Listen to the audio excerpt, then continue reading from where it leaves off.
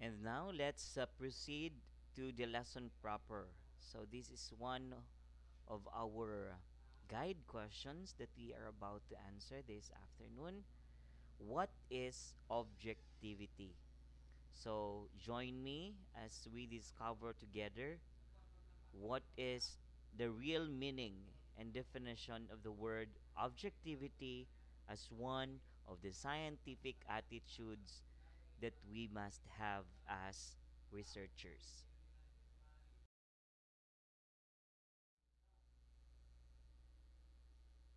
When we say objectivity, it is a central philosophical concept related to reality and truth, which has been variously defined by sources. Generally, objectivity means the state or quality of being true, even outside of a subject's individual biases, interpretations, feelings, and imaginings. A proposition is generally considered objectively true to have objective truth when its truth conditions are met without biases caused by feelings, ideas, opinions, etc. of a sentient subject. So this answers your question number 1 in your pretest. Therefore, the correct answer there is true. So the statement is true. A second broader meaning of the term refers to the ability in any context to judge fairly without partiality or external influence. This second meaning of objectivity is sometimes used synonymously with neutrality. So this the question number 2 in your pretest is also true because the statement can be found in the definition of objectivity. So again, when we talk about objectivity class, the philosophical concept of this is about reality and truth. Okay, that's why uh, objectivity is very important as researchers, as professionals like me as your teacher, that I must uphold the truth. Okay, I will base giving you grades based on the real score. Okay, so we're talking here about the reality.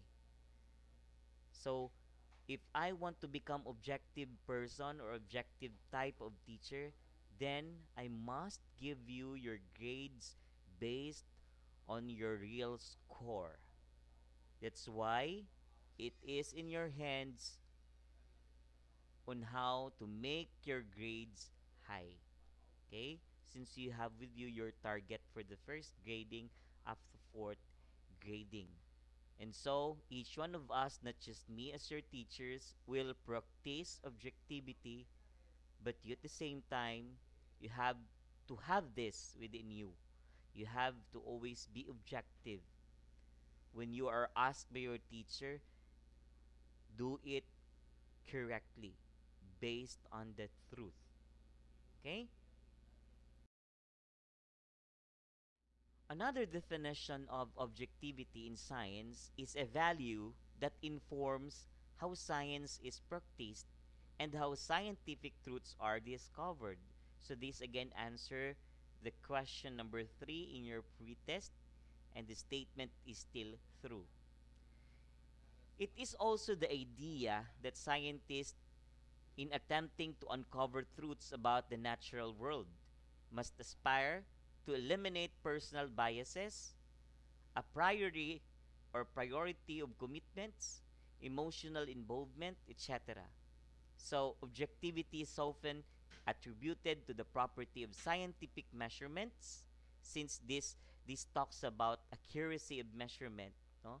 When we are testing and we are measuring something, we need to be accurate in giving the exact numerical value, because if we want to become objective, no, we have to tell the truth. We have to measure the exact measurement of a certain object that we are trying to measure. So it does intimately related to the aim of testability and reproduc- reproducibility to be properly considered objective. The results of measurements must be communicated from person to person and then demonstrated for third parties as an advance in understanding of the objective world. Such demonstrable knowledge would ordinarily confer demonstrable powers of predictions or technological constructions.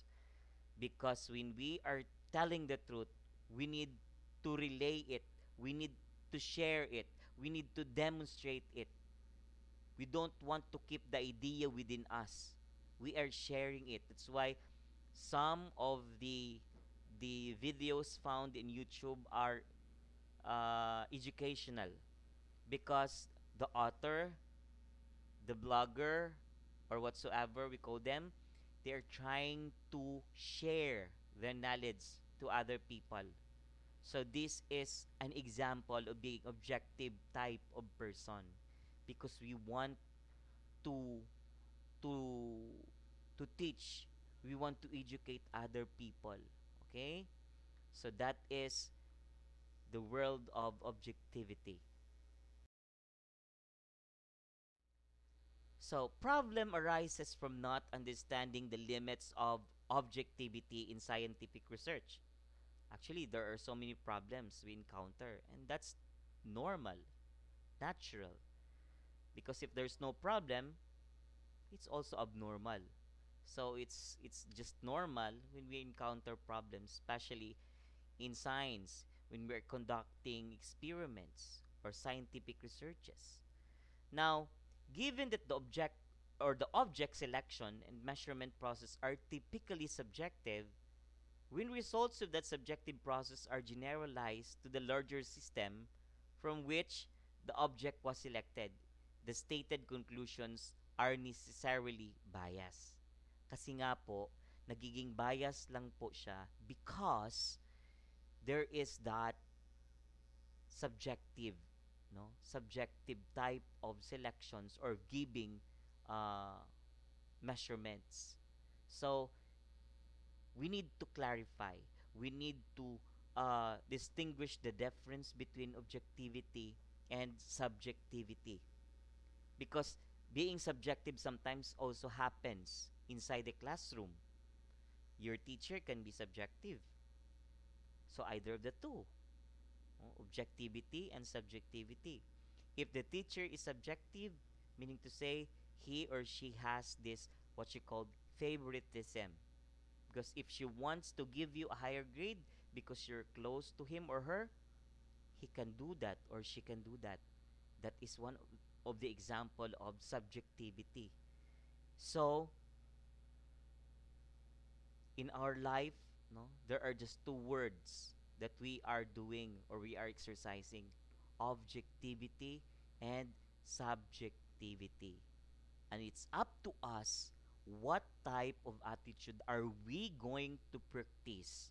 What are we going to show to other people? My question is, are you objective or you are subjective? You are the only one who can answer that questions. Objectivity should not be confused with scientific consensus. Scientists may agree at one point in time, but later discover that this consensus represented a subjective point of view. The terms objectivity and subjectivity in their modern usage generally relate to a perceiving subject, normally a person, and a perceived or unperceived object. And these answer are question number 5 in your pretest, and the answer there is still true.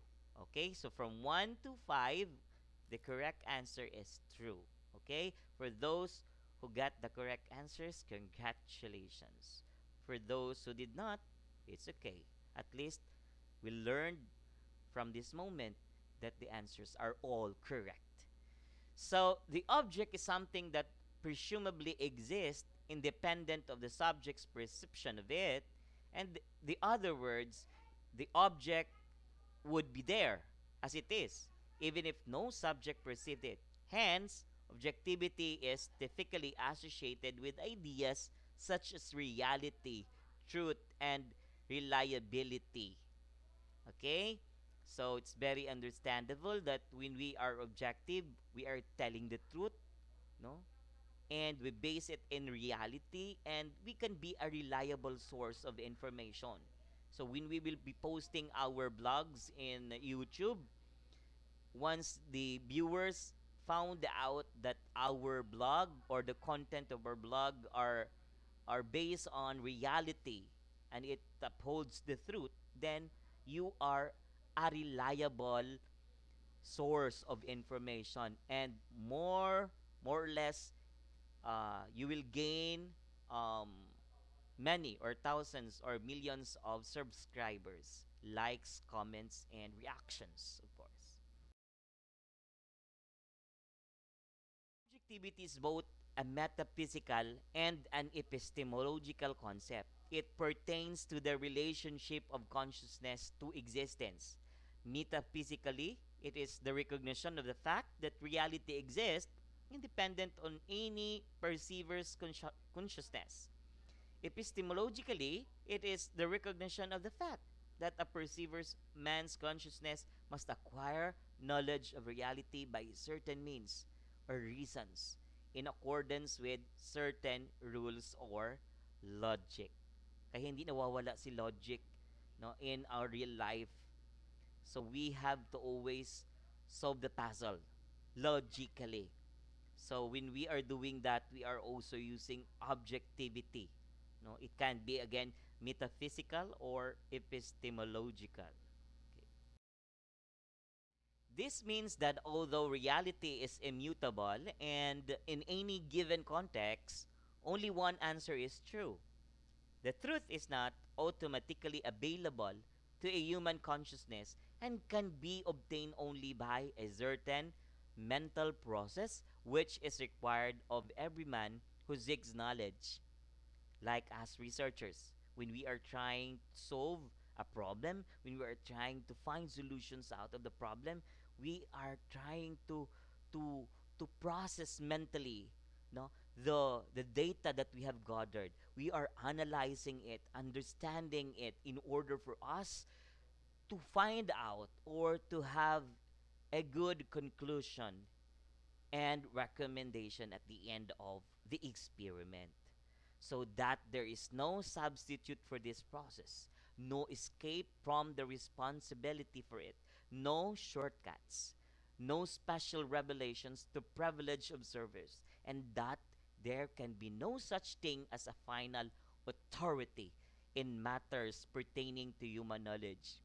Example, when you are not viewing the lesson, you are not answering the pretest, you jump into the the answer key so that you will not be uh, finding or giving efforts in answering the questions because you want all things comfortable and easy.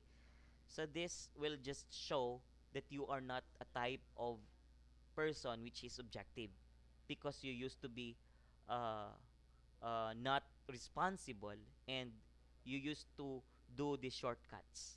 Okay? So life must go on. We should not jump from one place to another, one situation to another. No, you have to hate shortcuts.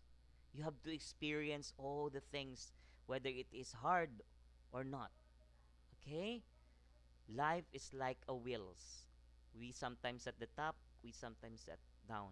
Okay, so no need for shortcuts. The most important thing is we learn from day to day experience. And with that, you can be an objective person if you will be doing it correctly.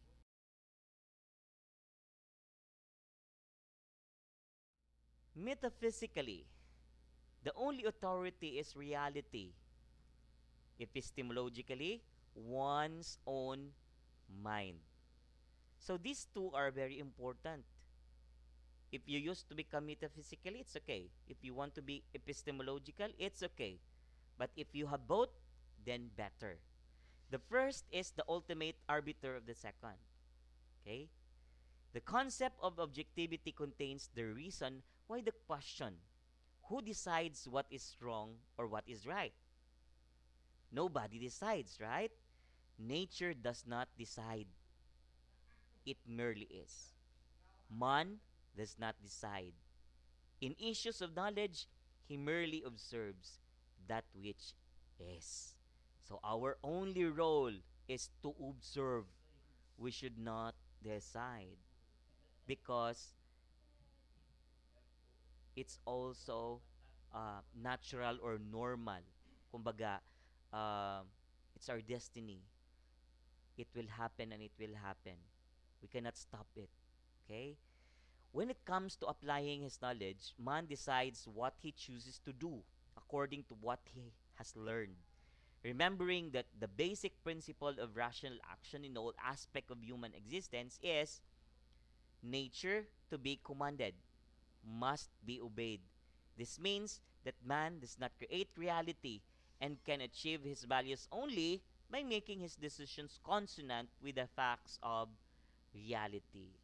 I hope you guys understand the importance and the meaning of objectivity. With this, I think all of you can be objective already. No, with all your tasks, with all the given activities by your teachers, not just in my subject, but in all subject area. Okay? And I hope not just being objective, but of course, all the scientific attitudes that we've discussed to become curious, to become intellectual honest, to become critical minded, and of course, to become a skeptical type of person. And again, the last that we've discussed right now is to become objective scientist in the future or researcher.